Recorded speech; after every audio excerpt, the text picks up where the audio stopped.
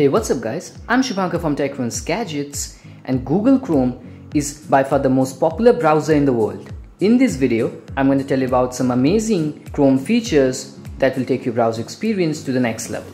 So let's get started. If it is your first time here, don't forget to subscribe to my channel and hit the bell icon to never miss any updates. First up is Chrome DUET. We all know that accessing the address bar, the menu button, and the tabs button from the top bar in Google Chrome is very tough, especially in big screen smartphones. Now there's an amazing new UI in Google Chrome that you can enable to fix that problem. Just go to Chrome flags by typing this in the address bar, and you will be welcomed to Google Chrome experimental features page. This is where all the magic happens. Just search for Chrome DUET and they will find the Chrome DUET option. Just click on default and click on enabled. And now you need to relaunch your Google Chrome browser. You might need to relaunch your Chrome browser a couple of times before you see the changes. Now you will see that the entire top section has moved to the bottom.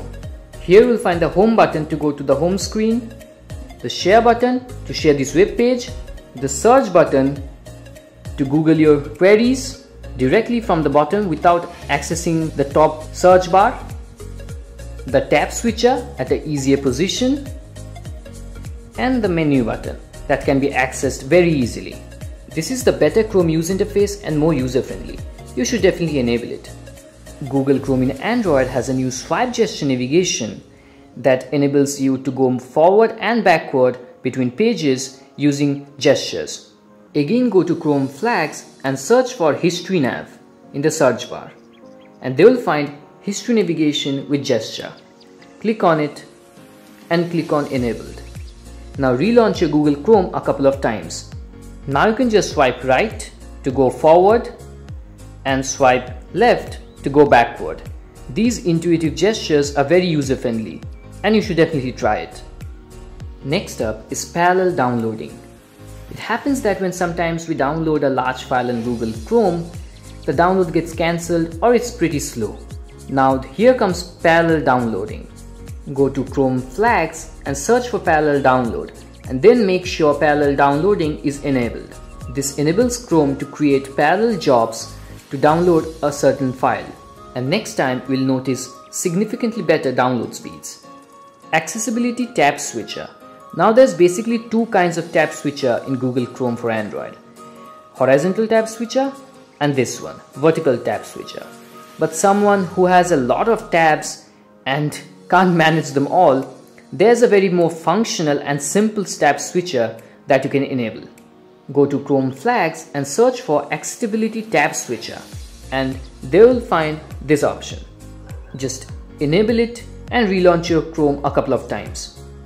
Now when you click on the tab switcher, you'll see a simple and functional drop-down list that includes all your current tabs, and you can click any one of them to go to that particular page. This is very functional and easy to use. Did you know you can change your search engine in Google Chrome for Android? For example, you can change your search engine from google.com to a more privacy-focused search engine called DuckDuckGo. To do that, click on the three-dot menu and go to Settings, and they will find Search Engine. Click on it and click on DuckDuckGo. Now all your queries will be sent to DuckDuckGo.com, which is more privacy focused than Google.com. Well, DuckDuckGo is not as feature-rich as Google, but this search engine values your privacy more than anything. Last but not the least, use your Google Chrome browser as file manager. This sounds pretty cool, right? Just type file SD card in the address bar, and when you click on it, it will take you to internal storage. You can browse your files just like that. So guys, these were some of the hidden Chrome features that are worth using. If you like this video, don't forget to smash the like button below, do share this video with your friends and family, and do subscribe to my channel. Until then, I'll see you again in my next video. Thanks for watching.